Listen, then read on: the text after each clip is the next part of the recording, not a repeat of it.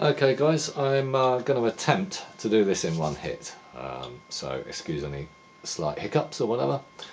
Right, we're on nuclear news. Now I've been posting on here, I've had a little break from YouTube as you can tell, and there's some information that's come up. I was just going to run through it quickly, just a couple of main parts. The first part is to do with the European petition to challenge the ICRP, which is the radiation dose sort of estimate group, who say that it's okay for children to have 100 millisieverts per year in Japan.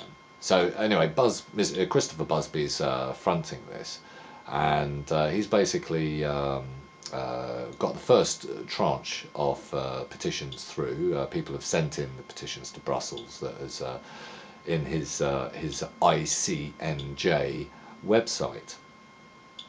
So I've been posting the videos and giving updates on what's been happening. The latest one you're looking at the moment, his latest video explaining what's happening with it. And of course I've reposted this, and I also reposted the petition as well, if I can show you that. The petition is, as you scroll down, so that first video is his latest video. It's talking 2013, this year, and last year was when we were doing this petition and getting that out. There's some description there of people who are behind this petition, like the Alternative Health Organization, and there's just a comment there and a little extract from their website. There's a link to their website, so you can find out who those guys are. They're European scientists and professionals that think that the World Health Organization, the formal one, is not doing its job and is unable to do its job because the IAEA and the people behind them are actually stopping any meaningful research or inquiry into radiological issues. Okay, so we've got some names there of people who are involved.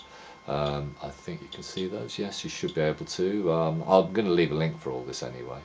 I also put Professor Yablokov's video just there for some explanation. Some other bits and bobs there I've put just to boost the issue that this does need challenging. We need to have a conversation about this in court. And obviously that's what all these professionals do, headed by Professor Busby. Right, we get to this video here, and this has been posted up a few times on Nuclear News, and it's been posted up all over the web.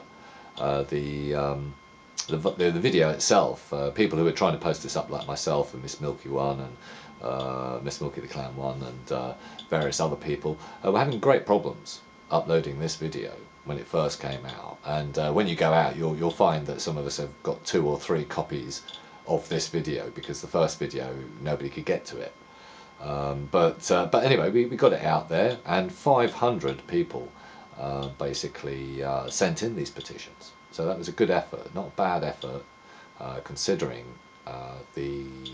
there was a difficulty, shall we say, in marketing this video and the message that it was bringing. So we've got an address there. That's where you send your you know, if you're European, you've got a European passport, you need to do this, all right? But anyway, that's what I was saying. But of course I've just said, you know, go and do it. So let's go to the website. We can click on the ICNJ website here. I think you can just see that in the top left hand corner. So that's nuclearjustice.org.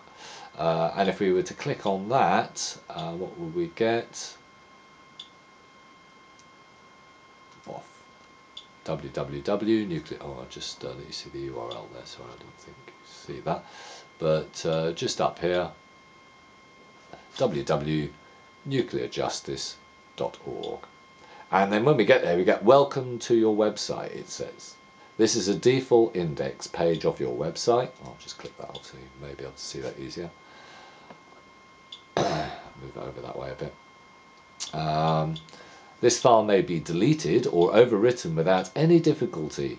This is a product. This is produced by the file index.html in the web directory. For questions or problems, please contact support. So they very kindly left a message saying that the file can be easily deleted or overwritten without any difficulty whatsoever. And this is powered by ISP-config. Let's just find out who they are, because I think we should consider banning them from who are they? Just a quick look. I'm going to keep this short. No information about them. Just no home, no information. What's down here? Imprint. Oh, thank you. All right. Well, anyway, so that's a problem. So you can't actually send your thing out, can you? And anyway, if you're wondering why Busby would be under attack now, this is ridiculous, isn't it? Total paranoia. Well, I'm just going to bring you to a couple of other little situations that have occurred. So if I just adjust this, there we go. I'm going to go through this fairly quickly. Right, to start off with, there was some stories about the Sellafield being evacuated and gas masks having to be worn, and then the BBC covered it and said, oh, it was the snow. And this whole story here, I'm going to leave a link to it and you just got to read it. It's quite involved, but bottom line is they were lying. They were lying. EURDEP did a switch off while I was trying to get the information. Managed to get the information anyway because of the little tricks that I've been using on these other YouTube videos, the little back doors that they leave open for us. And so I was looking at things, and you know, as I was looking around the United Kingdom, we were getting some little bits, and then there was a switch off about 12 o'clock on March the 22nd. And in Ireland there wasn't a switch off, but we can see some strange things going on. And I'm just going to leave these links here. I'm just going to let you have a quick look at them. This is all over Ireland, has been hit by radon. Now we know that these little rises are actually representative of big quick peaks and then averaging out software. So we get a kind of a straight line, especially in the UK. And what's probably been happening is we'd maybe be getting up to 0.2 something, maybe a bit more. In fact, well, I'm going to let you sort of decide what you think that might be. But it was quite interesting, and that happened, and I just reported on it, and I said, well, no, it isn't the snow, it's a radon issue.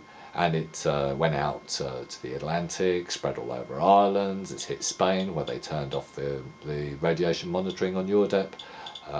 Yeah, total nightmare. Loads of links there. I've left some other links there that show Portugal being switched off, and yeah, you just got to have a look at it. Mallinhead, Cork got hit very heavily because that got hit from as the contamination went out to sea, it came back and then it hit the south coast of Ireland. And then went across Ireland, and I think that's what might have happened. I also think there was some coastal stuff that was triggering off the coastal stuff as well. But look at those yourself, because if you guys that have been doing this for a while, you'd have an idea of how to click around EURDEP. And right, okay, I'm just going to quickly go on to the next one. And this was the same story. A couple of days later, there's a radiation alert at a dead, the dead tycoon. They called in the radiological, and they eventually said, oh, it's just normal atmospheric. They said normal atmospheric, and of course, going back to that, it wasn't too normal, was it? It wasn't too normal. It was radon from Sellafield, and the workers had to evacuate, and young children in the local area. Well, I'll come to that soon. Anyway, so I put a UFO there because that was just taking the mick, basically. Just add to the non-story. Okay, so we've basically had a look at that, and this is another non-story that occurred, and we've got Telegraph. It's covered all the major media. Great story. They just turned it into a political fiasco, which didn't involve telling the Irish that they've polluted the whole of the sort of kind of Western Europe with radiation. But it's radon from the vitrification processes, I think, in Sellafield. I know it's Sellafield, I think it's vitrification. And that they're much more smellier than, say, nuclear power stations. Nuclear power stations are quite clean. But anyway, going back to 20th of October 2012, article in the Daily Mail referred to birds dropping out of the sky and a UFO. And I don't know if you can see it here, but just around here there's a rather large circular, and it's not, you can't even see through it. So it's like a flat circle of gases. And of course we know this is ionising radiation. It's radon. It's got God knows what else in it, but it's certainly got radon in it. And it's very dense because we can't see through it. So it's dense. It's a very thick, tight smoke. And we know that this is going to spread as it travels. And, you know, I'll be reading that oh, I did, actually. I think I left a link to it. Yeah, I got up to 0.25 microsieverts per hour on Friday, and then on the Saturday it started reducing 0.15 from that. But I would imagine there was more of those about, don't you? That was just a what do they call it? It was a stack fire or backdraft. You know, basically there was a fire possibly in the stack, blew up this thing, you know, made a smoke ring for want of a better word, and they got a nice picture of it. But maybe they thought it was a UFO, but well, yeah, it's yeah, that's what censorship does, by the way. You know, it's a UFO, major national daily. It's not you know, it's not cancerous radiation or anything. Don't worry about it. But anyway, I've talked about what radon does to our environment when it's man-made like this, and that it turns to lead, and that it poisons our birds, as in last year's report about bird deaths and the high levels of lead, and where is it coming from? Well, it's coming from, well, there's a picture of it. You've got a picture of where the lead's coming from. That is lead. Well, it will be. It's amazing, isn't it? It's like magic. It turns into a gas, and then it turns into a particulate, and eventually it becomes, actually, do you know what? Eventually, the lead that's in the birds will eventually become polonium. There you are, polonium-210. Polonium-210 is exactly what the lead-210 that's in the birds will become. And that'll be in all our environment. So, you know, that's food for thought. No terrible health effect. So, right, so I did all that, and then I'll just go into this one. So there we are, we're talking about huge releases from places like The Hague and Sellafield, and they're just massive, and they're covering it up, and because they're covering it up, well, we'll go on to that, but at the moment, you know, we're getting reports from nuclear sites that there's birth defects, stillbirths, spontaneous abortions, all that type of stuff. And that was from India, so I'm going to leave a link to that, and you can read that and then think, well, if they're talking about nuclear power stations that are relatively clean, what about nuclear fuel processing and waste disposal sites that are producing huge amounts, you know, that they don't want to even measure?